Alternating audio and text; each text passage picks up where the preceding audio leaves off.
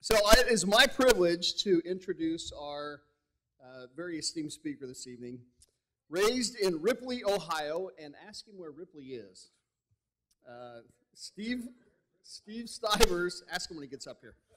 Steve Stivers learned from his mother and father the importance of family, hard work, and public service, which have been the values he has carried with him through his life, whether as a student at The Ohio State University.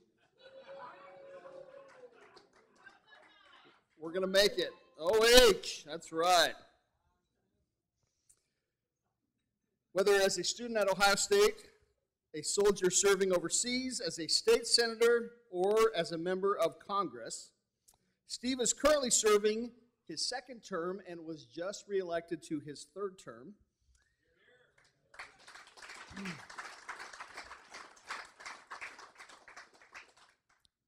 quite frankly, he should have been elected to a fourth term, but we won't mention her name, will we? It's a good thing she did not win her judgeship, but that's another story. Steve currently serves the Ohio 15th Congressional District, which is made up of 12 counties, including all of Athens, Clinton, Fairfield, which is my county, Hocking, Madison, Morgan, Perry, Pickaway, and Vinton. He also serves parts of Fayette, Franklin, and Ross counties. Congressman Stivers has been tapped and has been serving for the last several years on the House Financial Services Committee, which is a very important committee of ours that oversees banking, insurance, real estate, public and assisted housing, securities, and the CFPB. And you can rest assured he will talk to us about that this evening. Members who serve on this committee also work with housing and consumer protection legislation, oversee Fannie Mae and Freddie Mac, the FDIC, the U.S. Department of Housing and Urban Development, and the Fed. Throughout his career, Congressman Stivers has led the way supporting programs and initiatives to encourage job creation, promote economic development, and put our country's fiscal house in order. As he wrapped up a successful first term in office, two of his veterans bills, the Hire at Home Act and TRICARE for Kids, were rolled into the National Defense Authorization Act and signed into law by the President. Prior to running for Congress, he served in the Ohio Senate, and before that worked in the private sector for the Ohio Company and Bank One, where he focused on promoting economic development and encouraging job creation. Congressman Stivers is a career soldier. He served 28 years in the Ohio Army National Guard.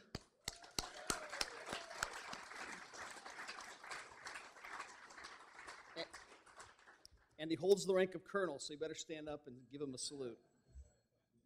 He served our country overseas during Operation Iraqi Freedom in Kuwait, Iraq, Qatar, and I'm not even going to say the other one, Djibouti. He led 400 soldiers and contractors and is proud that each and every one returned home safely to the United States.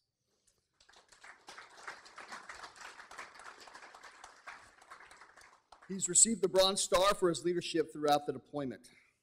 He's received both his bachelor's degree and his MBA from Ohio State, resides in Columbus with his wife Karen and their two children, Sarah and Sam. It is my great pleasure to introduce my Congressman, Steve Stivers.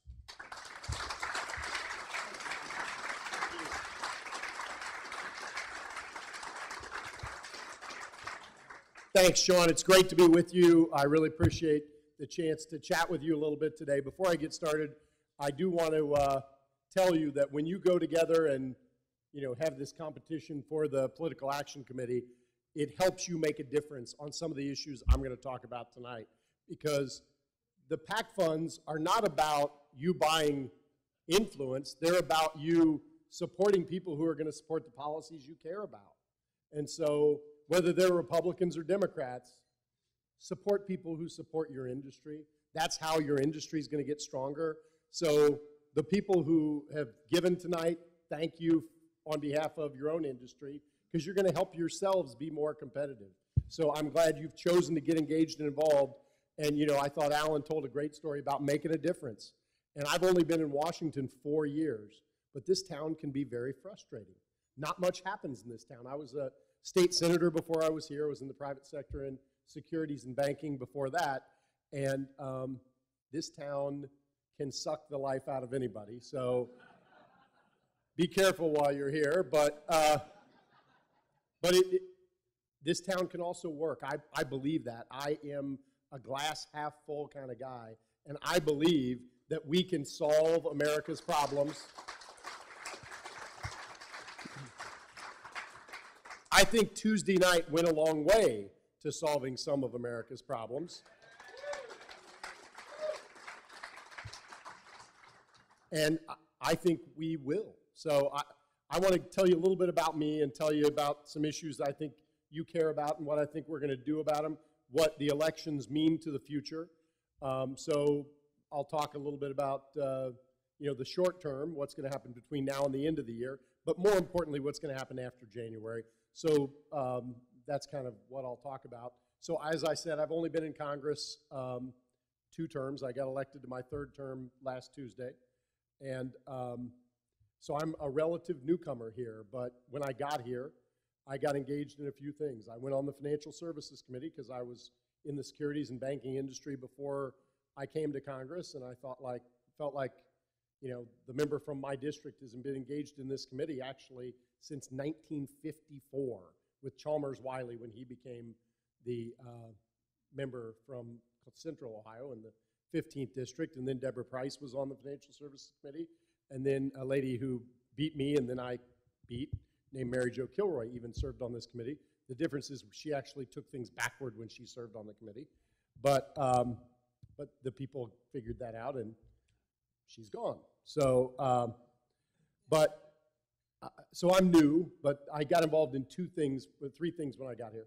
One, the Financial Services Committee, because I know if you can't afford to finance the American dream is dead. That includes whether you're financing a car, whether you're financing a home, whether you're financing the purchase of a small business, whether you're accumulating capital and taking a company public. Those things matter. America is great because of our finance sector. Because if you can finance a dream, you can live a dream. And we need to make sure the people who are financing the dream can actually pay back the dream, but that's what we didn't do right for a little while, but we're getting there. And you guys take that risk every day. And if you're willing to take that risk, and if banks are willing to take that risk, then that's great. And I don't think that underwriting should become a check the box, yes or no, do we meet the CFPB's rules or don't we?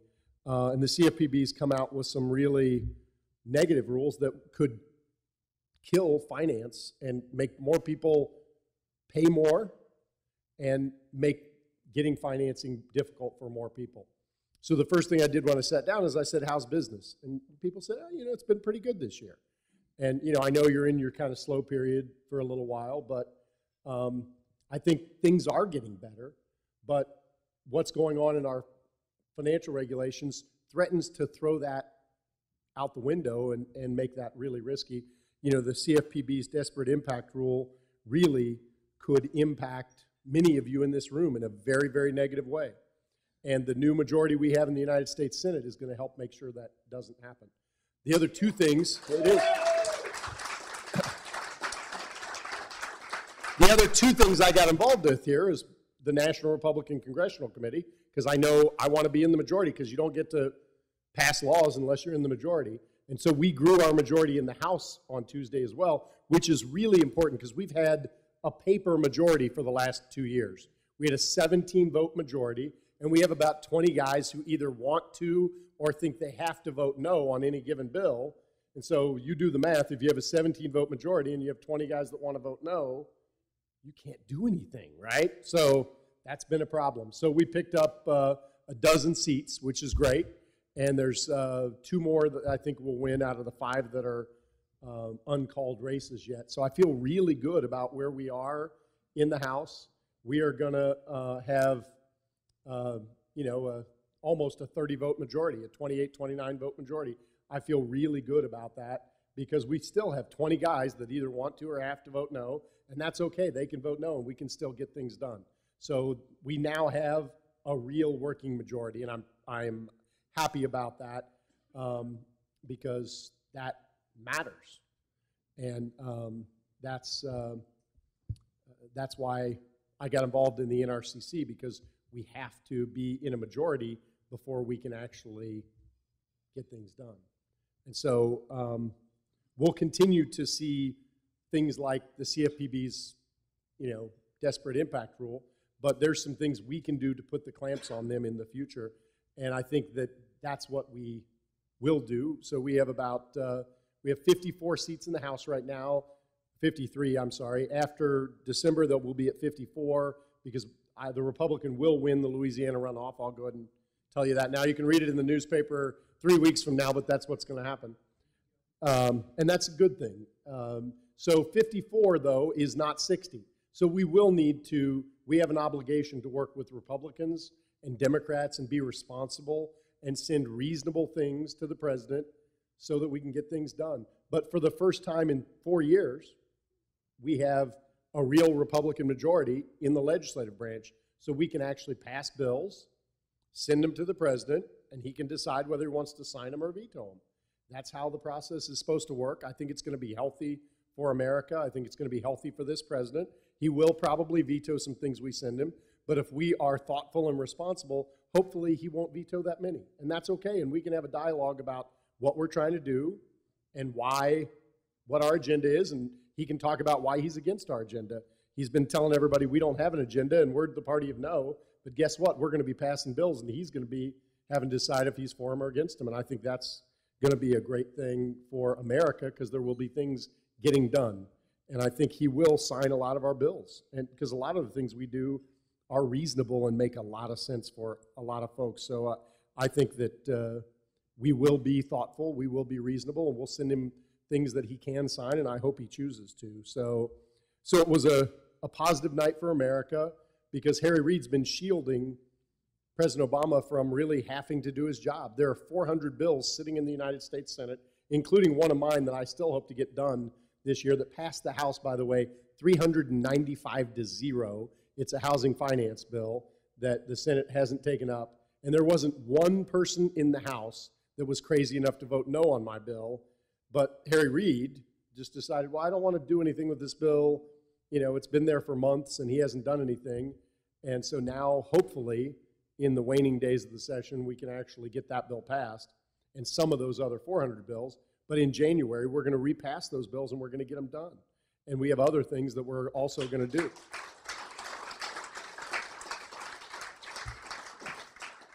So I want to talk about our agenda a minute, but before I do that, I want to quickly introduce a couple of my staff members that are here. Justin Barnes, stand up, Justin. Justin does a lot of my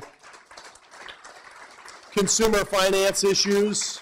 And we don't, in the legislature, in the Congress, we don't do things by ourselves. It takes a lot of people when you really get things done to get them done. And I want to make sure I give my staff lots of credit. And Courtney Whetstone, my chief of staff, is right behind him. Stand up, Courtney.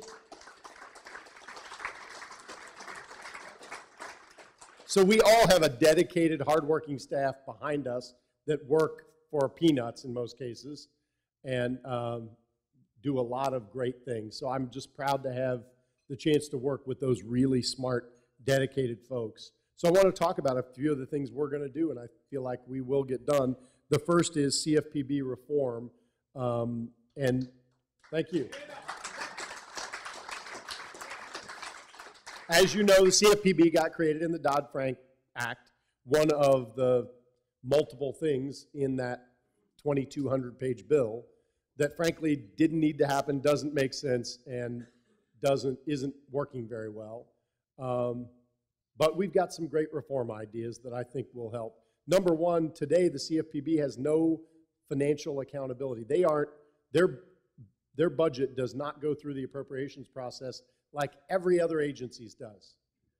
And so they can take up to 10% of the Federal Reserve's money and just spend it with no accountability. It's worse than your college kids at college that send you a note that says send money, because they don't say send money, they say send this much money by next Thursday, and the Federal Reserve has to do it. There is no accountability. It is ridiculous. I just heard somebody say, it is ridiculous.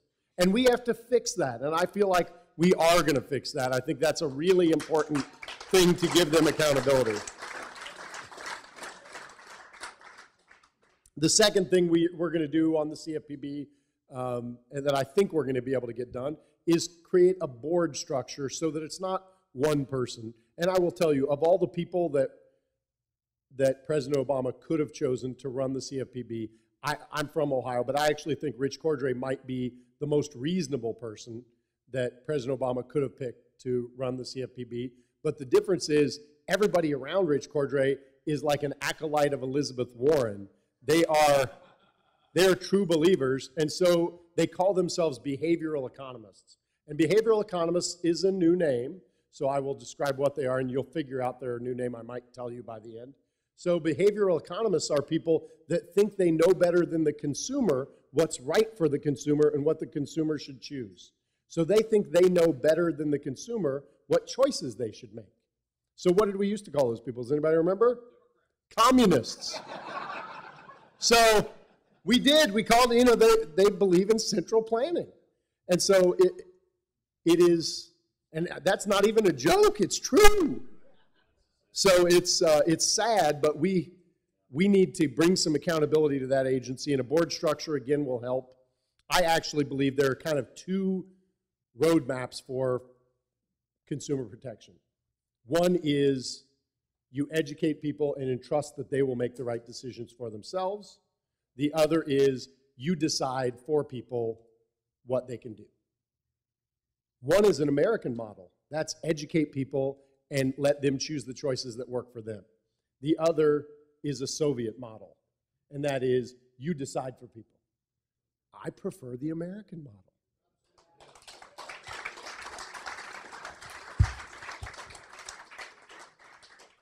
So I hope that we will work to transform that agency into much more of a financial literacy education institution. That's what it really should be.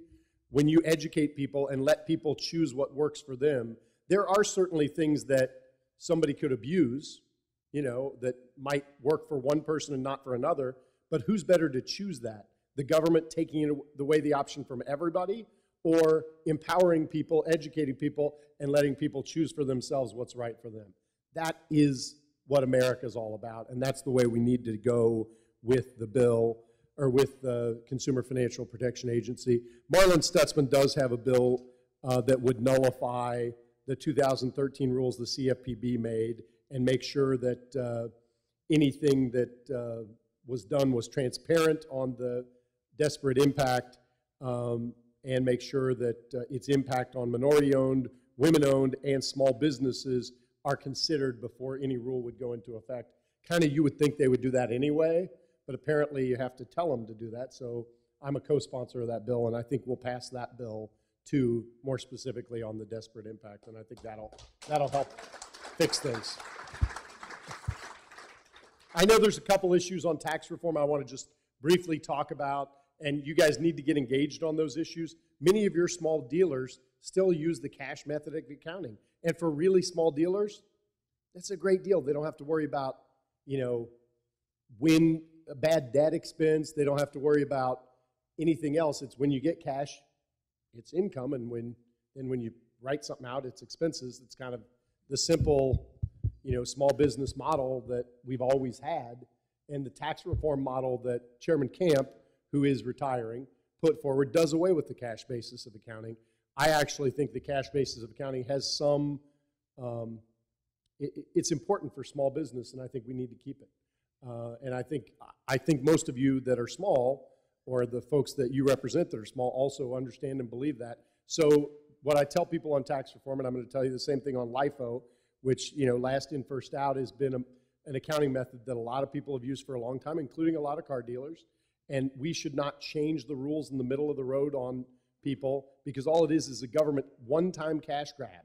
And even if that one-time cash grab is separated over 10 years, what's the benefit to the economy, to policy, to anything to do it other than grabbing more cash for the government? There's no benefit to it, having everybody on one basis of accounting. So on those two issues, I would tell you, be loud with your own representatives. Tell them how you feel. Make sure they know what's important to you. And then, in our job, representative, we're supposed to represent you, so hopefully they will, but make the same noise with your senators. Tax reform is not going to happen before the end of this year, but it will happen next year or the year after. It's going to happen, I think, in the next 2 years. So So please be loud about it, and the louder you are, the better it will be for you, because, you know, that's kind of how the squeaky wheel does get the grease in politics. It's also the reason to get involved in your political action committee and support people that are supporting you. Because when you support people that are supporting you, then the people that you support will get elected, and they'll be able to help you. It's kind of a no-brainer. So, and I'm not, you know, saying it for myself. I'm saying support Democrats that support you, support Republicans that support you. This is a public service announcement I'm giving you right here. So it's self-serving at all. But on tax reform, you know, be loud and make noise. And I expect tax reform is going to be, it will happen. It will happen in the next 2 years, I believe something will happen. And I think it will be a bipartisan tax reform. I don't think it'll be just one side pushing it. So work with Republicans, work with Democrats. Republicans are going to be in charge. Keep that in mind. So work with more Republicans.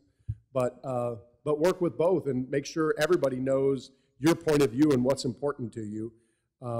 You know, we need to make the right choices for our country. That's why our voters sent us here. And I don't know about the president, but I heard the message of the voters that actually voted, not the ones that chose to stay home. And they sent a message. They want things to get done. The other message I heard from voters as I went across my district is they want us to work together.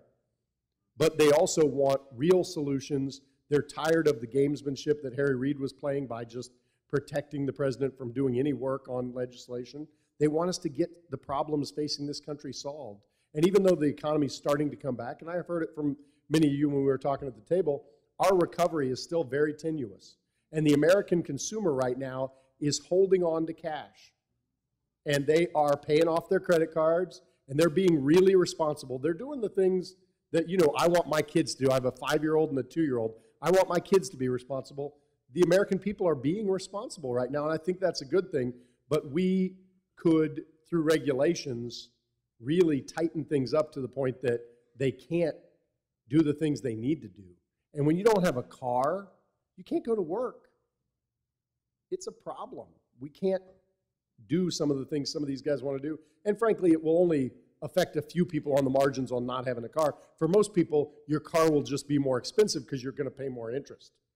And that's the kind of bad choices that I think we've got to stay away from. Things where, you know, it's a one-size-fits-all government rule that you guys see every day that actually, you know, are probably really well-intentioned but just hurt things moving forward. So the 3 things I want to leave you with today are: be optimistic. I think there is a bright day coming really soon. Number 2, stay engaged and involved on things like tax reform, because you have a lot at stake in tax reform. All Americans do, but all of you especially do, because if we screw up tax reform, you guys are the ones that will pay the price before any of you throw us out of office. So please be engaged on those things and be loud about it, and continue to be engaged even after we solve some of these problems, after we fix the CFPB, after we fix tax reform, because there are always things out there that are important. There are always policies that either need to be tweaked or changed. So the fact that you got engaged because things got kind of bad here and turned your pack back on and more people are coming to Washington and talking to your legislators, I just want to thank you for that, because being engaged is what this republic is all about. If our constituents, if our citizens aren't engaged, we'll never make the right choices. So God bless you for being engaged. That's the 3rd thing I wanted to tell you.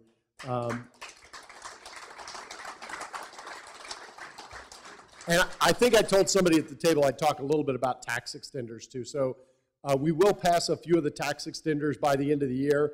I believe we will pass the bonus depreciation one. I think we'll probably pass the R&D tax credit, which is very popular. We'll probably pass the low-income housing tax credit. We'll probably pass about 20 of the 45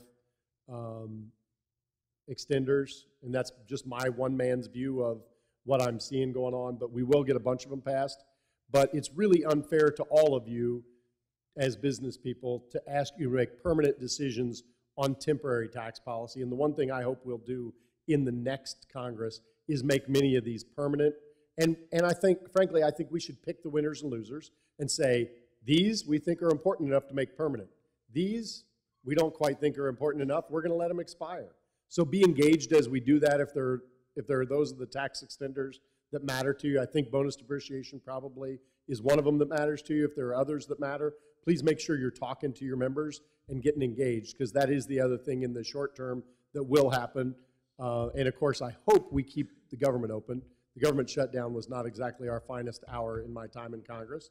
But I think we will pass a omnibus or continuing resolution that will keep the government open. And I think that's, we need government. We just need effective government. It's really sad that we've had government that can't protect us from Ebola and can't protect or secure our border, and that, can't seem to get much right these days. What the American people want is an accountable government. They want an effective government. And I think they want a government that does what it needs to do, but doesn't try to do everything. So that's why I ran for Congress, and that's what I'm working to bring to America and to Ohio. I'm lucky. One of the other things I've gotten to do, and I started to talk about it, but didn't finish the 3 things I got engaged in. The third thing was I became a senior deputy whip. It's our job to actually help pass the Republican agenda. So there's the whip, that's his job, and then he has 5 of us on a senior whip team, and then there are about 40 people on the big whip team that we use to talk to people to find out how people are going to vote. And that's how I know there are 20 guys that, and it's not always the same 20. There's the same 15 and 5 that rotate. But there's about 20 people that have wanted to vote no on things that, and so it's going to be much easier for us now to pass our agenda, because instead of twisting people's arms to do things they don't want to do, we're going to have the guys that don't want to vote no, and we're going to be able to say to them, okay, do what you got to do, and then we'll have the people that can vote yes, and we'll be able to get things done. And I'm really excited about this real working majority we have in the House, and now the fact that there's a majority in the Senate. But keep in mind, the filibuster rule and the cloture rule are still in effect in the Senate. So before you get excited about us being able to do everything we want to do, we need 60 votes in the Senate to close down debate. So that is still going to be a hurdle. So we're going to need to work with Republicans and Democrats. If we have 54 Republicans, we'll need 6 Democrats on any given vote to close down debate. So again, we're going to have reasonable bipartisan bills, but I think America wants that. I'm not afraid of that. I think everybody wants that. So that's kind of my view forward. I appreciate the chance to chat with you today.